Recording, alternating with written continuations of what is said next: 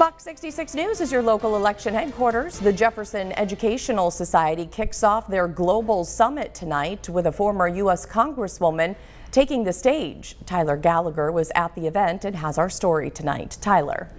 Thanks, Jen. Former House Republican Liz Cheney came to the Bayfront Convention Center tonight for the first event of the Global Summit's 4-week schedule. The Jefferson Educational Society's Global Summit has been bringing educational events to Erie for the past 16 years. And Thursday, that streak continued with former Congresswoman Liz Cheney and Benedictine sister Joan Chittister taking the stage for a conversation about the state of our country. Two dynamic women who don't always see eye to eye politically or ideologically in conversation together, I think really shows that we can entertain somebody else's idea without maybe not accepting it, but finding ways to agree upon things that really are principal to us as learners and as Americans.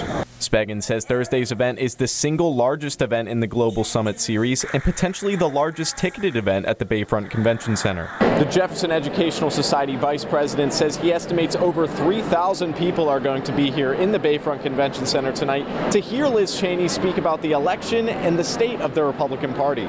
It's important for us as a country to be able to have a party that can advocate for conservative principles and beliefs, but that has the credibility to say to voters, you know, you should trust us. We're going to abide by the Constitution, and we're going to participate in the debates about these issues in a way that's faithful to the Constitution.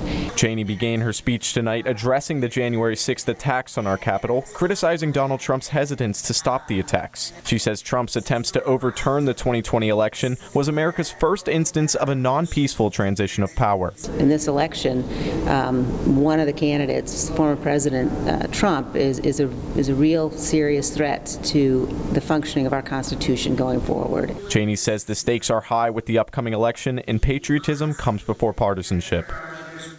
Next on the Global Summit agenda, sports broadcaster Stephen A. Smith will come to the Cathedral Prep Auditorium this Sunday at 7:30 p.m.